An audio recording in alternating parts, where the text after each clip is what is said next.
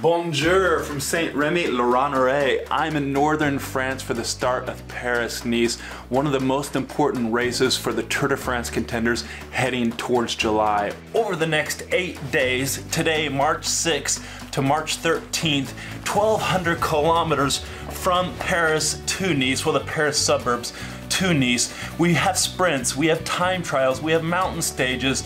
We should have everything from crosswinds to crashes to test the stars.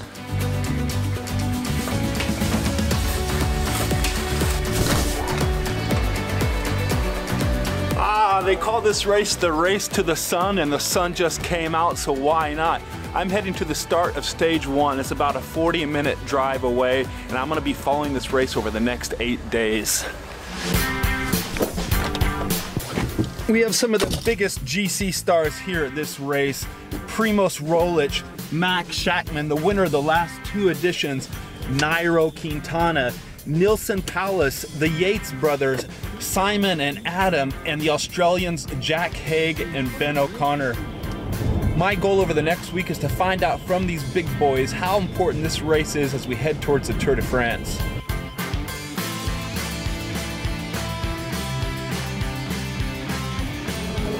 So we're here just right by the podium. They're announcing team after team, and the riders, you see, there's Team Astana. They're going up to the podium. They're coming back this way, and when you get a chance, you grab the riders for an interview. I spoke with Nilsen Paulus, Matteo Jorgensen so far, Ben O'Connor. So it's a great opportunity to grab the riders and get a few words in, because soon they're starting the stage.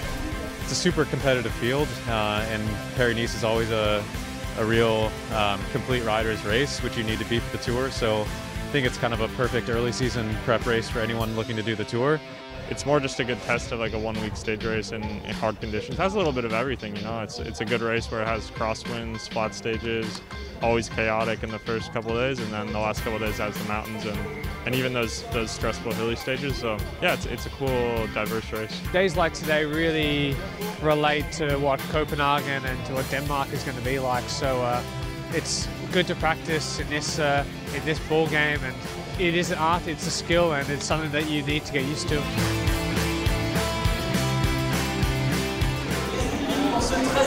That's it, the last riders are rolling out of town. I'm gonna wrap up and get out of here.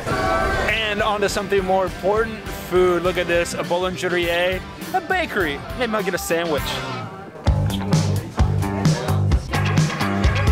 So let's talk Paris-Nice. This race has been going on for 80 years. The race to the sun. It was cold out there today, but I got the race book here, and this is an important one because it lists all the past winners. And you go down the list of past winners, and the recent winners include Egan Bernal in 2019 and Bradley Wiggins in 2012.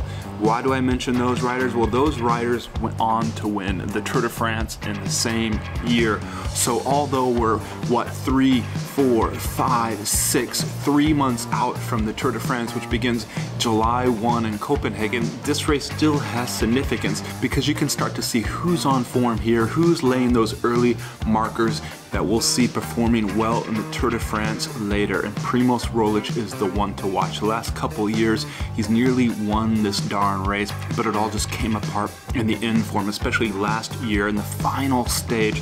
Now you look at the stages this year, stage 7, that's gonna be the big one. It's the summit finish up to the Torini, 15 kilometers of climbing, and the final stage into Nice. What happens here, it does have significance, and it also means that you're putting in your markers for the organization ASO, because this same organization, ASO, they also organize the Tour de France. So guys like Matteo Jorgensen, who's hoping to get a shot to race the Tour de France for Team Movistar, what he does here, well, that's going to put him in favor with the Team Movistar, but also Movistar wants to make a good marking here for the Tour de France because everybody wants to be in favor with ASO, and that's the biggest race organizer in the world for cycling, and they're the ones that run the Tour de France. So guys want to be doing well as we make our way from Paris down to Nice. Baguette after baguette, wine after wine, as we crisscross our way across the French countryside.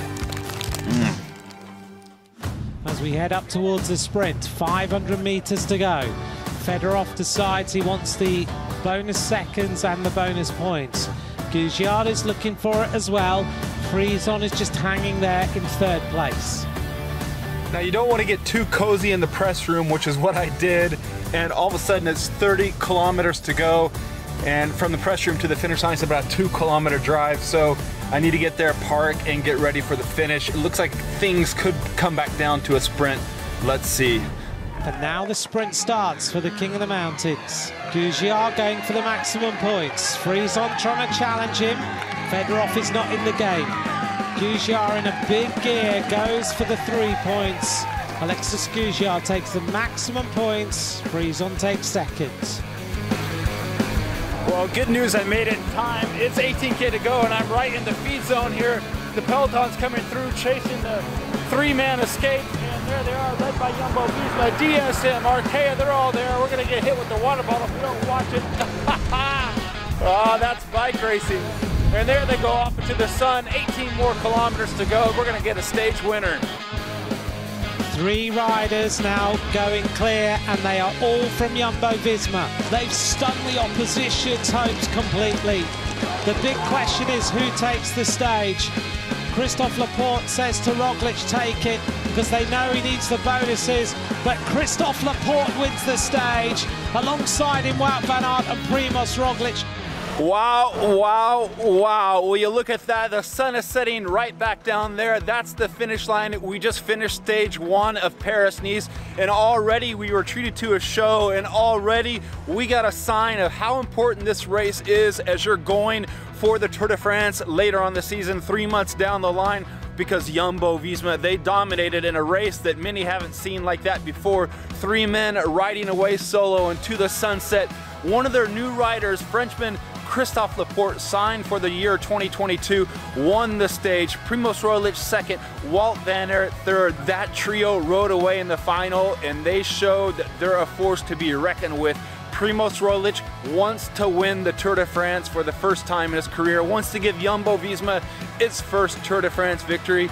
And today's stage, stage 1 of Paris-Nice, put it down on your calendar, because this could have been a stepping stone towards that. We saw a massive signal today from Jumbo-Visma, and what a great day of racing here at Paris-Nice.